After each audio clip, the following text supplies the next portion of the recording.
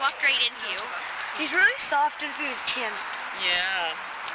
He's a sweetie. He really is. We never had martingale collars. I never even heard of them when we had our other dogs. Yeah, I know. It's sort of a new thing, but it really helps a lot because then their like the little tail. heads can't slip out. Got into a can of white tea. So, I think he dipped the end into like... Yeah, they got his feet in there too. Alex, you want to okay, I'm just going to make it smaller. You know, as usual, if you could always leave our tag on. You're officially sprung, big guy. And if you might want to, until you get your own ID, put a piece of adhesive tape on the back. Put,